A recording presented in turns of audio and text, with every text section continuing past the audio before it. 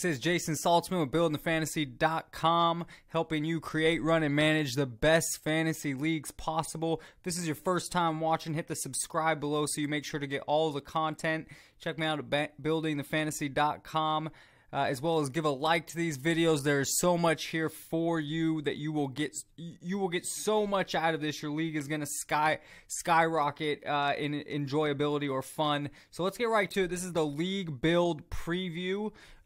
Basically something that I think that is very unique to BuildingTheFantasy.com is that I have league builds that you're going to come on and you are going to be able to walk through and build a league with me, and you can tweak it. It's all tailor-made to you, what you want. It can be custom, but I have it nice and clean here built for you. So as you see, this is what a main page, or the front page, I guess, of these constitutions would look like. So it's basically the main ingredients, and you could get a feel for what the league is like just based off this front page. All of this can be tweaked. There are some things that I let you know through the league build, such that should not be tweaked or should only be tweaked under heavy consideration, such as, let's say in this league here, you see it's a 2-quarterback league.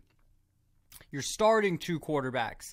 That means if you have 10 teams, there's 20 starter quarterbacks a week. Well, there's only 32 NFL teams, meaning there's only 12 bench quarterbacks out there that are still starters. So if you have a 12 or 14 team dynasty league that's 2 quarterbacks, it literally means not everyone could have a third quarterback for their bye. And even this way, it's still hard to have a starting third quarterback, although most teams do. And what I enjoy about this type of build with the 2 QB is it makes the quarterback more, with 20 quarterbacks starting every week versus 10 or 12, it makes them really valuable. You need quarterbacks. Quarterbacks are valuable, and they're valuable in the NFL. So it does a much better job versus just having 10 starting quarterbacks. Now you have guys bench that are very good quarterbacks and not having to be used. So I enjoy that. But anyhow, those are the things where I would definitely make sure to point out that, hey, you might not want to change this, or you have to at least think about it. But the buy-in, the structure, how you want to set up your points, the 35-man roster, again, that's for a reason. Most of these builds have been tested either by myself, other commissioners, in forums. These leagues have ran a long time. That's another great thing about these league builds, is that they're all tested. And again, if nothing else, you're going to get ideas. They can help you while you build your league. You can build a league along with it. However you want, however you choose, it's up to you. But it's such good knowledge. It's information from all over that I've gathered for you, so you don't have to spend the hours looking at forums or doing research. It's all right here in a 10-minute video or in a 30-minute league build.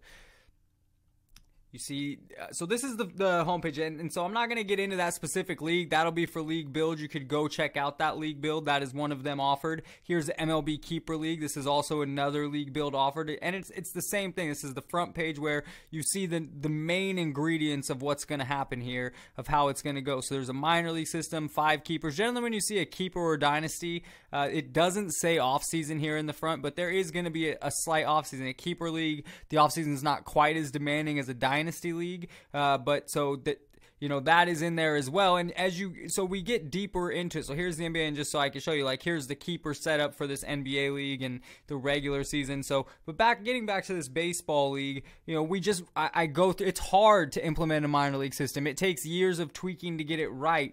And so with this build, you already have a minor league system that's proven to work and have gone through it's gone through testing of years and either frustration or how do we fix it, or you know, and it's not one person deciding how do we fix it. This is a group of 10, 12 guys in a league that are fantasy vets, you know, and a lot of this information also comes from forums and what have they done and what did they implement and how did it end up working out for them. So there's just and talking with other commissioners and what did they do in their league. That's a lot of that comes in BuildingTheFantasy.com's podcast. A fountain of just knowledge, really, because you're going to get a lot out of it based on, I interview other commissioners and ask them, you know, we walk through what's worked for them in the years, what hasn't worked, what's been some issues that come up, You know, how have you solved those? What do you give me some advice? Give us some advice. So you might want to check that out. But for the league builds, again, these things are proven, they work, and you can make the tweaks. You can adjust it however you want. If you want to really tweak it up and then have a couple years to figure out the best ways for you, I'm all for it.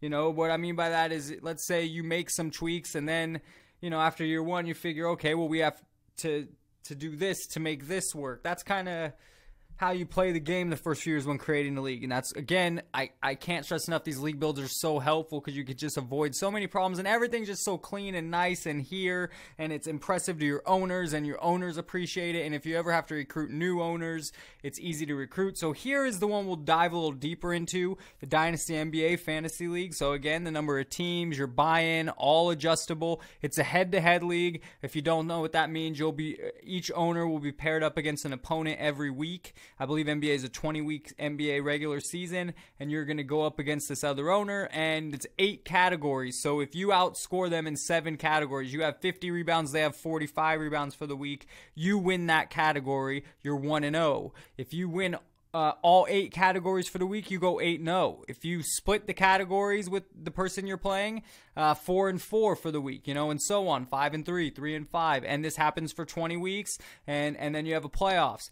So it shows your roster, 9 starters. This is a keeper league. There's an auction draft. That auction draft is important. We would go over this in the league build because that auction draft now sets a price for each player, and when you keep that player in the off season, so the salary increases by $7.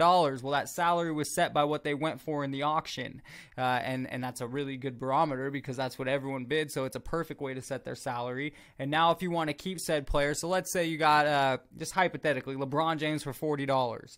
Okay, it's a $260 salary cap going in the draft. Who knows what he goes for? Well, let's just call it $40. So year 2 or after season 1, you have to decide your keepers. If you want to keep LeBron, it's going to cost you $47. And then come the next year's draft, that would be deducted from your salary cap of $260 going into the draft. And every year you keep a guy at $7. This way we get some turnover. It's not this way we can get some turnover in the league.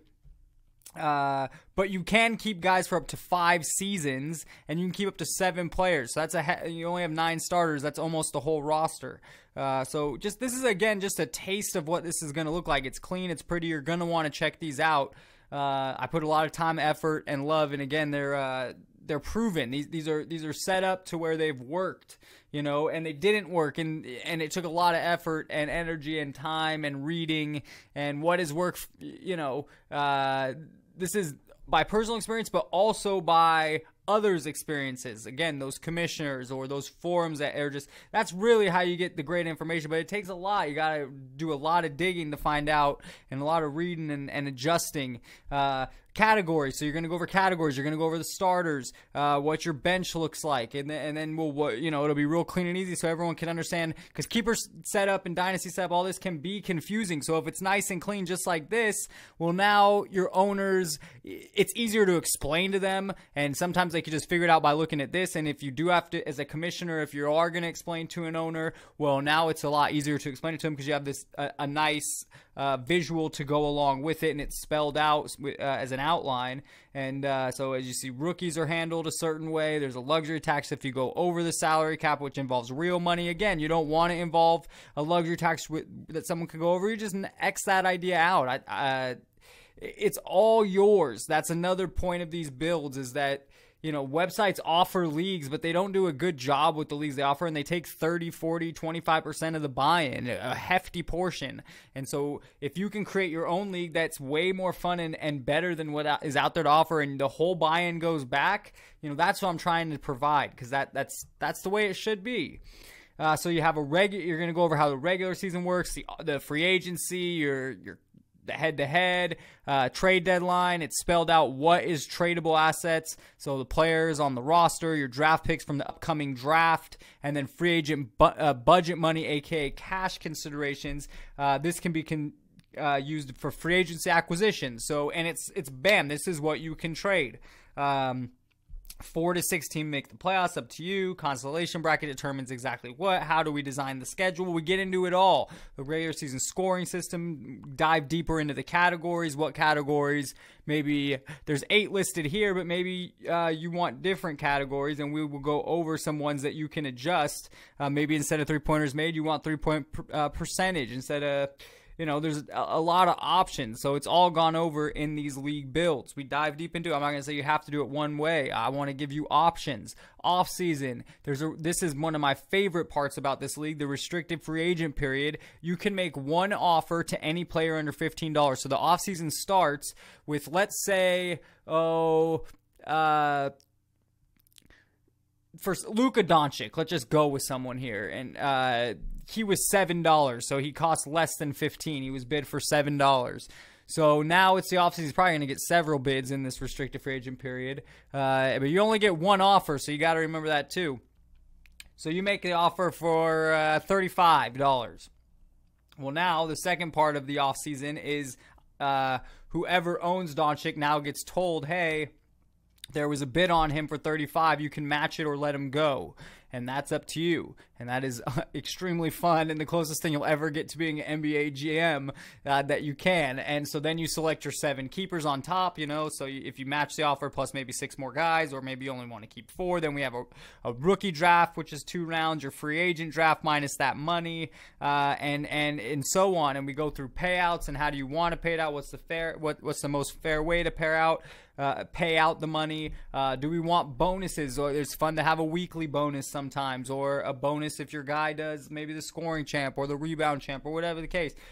Get some money flowing out there. Dynasty bonus. We go into it all on these league builds. What dynasty bonus can be offered? How do you implement a dynasty bonus? All on these league builds. The league builds will also include some of these forums where all this stuff and more can be found, and where some of this research was found. Like I said, it's all just not personal experience. A lot of this was researched and found through others' experience. This is years, tens, decades worth of knowledge here in these league builds that are set up for you to have a great, successful, extremely fun fantasy experience. So what to do next?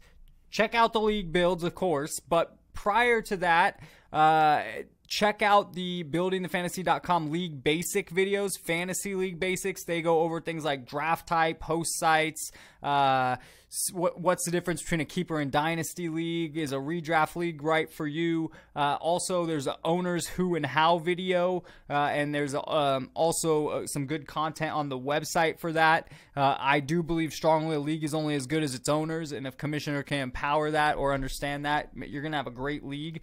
Also, you can go over to sports specifics if you're ready for that. That has everything such as their deep dives into certain questions such as 3-point percentage or 3-point made, or such as in baseball, wins or quality starts, or in football, how do you want to handle your IDP scoring? Should you have a kicker in your league? What are the pros and cons? How can you compromise? There's just so much information. Buildingthefantasy.com. Again, I created it with in mind to fill a void in our fantasy community. There's no place like this that offers just everything to make your league, to build your league, create your league, run your league, make it to better, to manage your league, to give it improvements, to get you thinking. And so again, buildingthefantasy.com, create, run, manage the best fantasy leagues possible. Go check out league builds. I'm Jason Saltzman. Hi guys, Real Life Peter Griffin here. You know what really grinds my gears? A poor constructed fantasy league. Continue to tune in, and thanks for watching BuildingTheFantasy.com.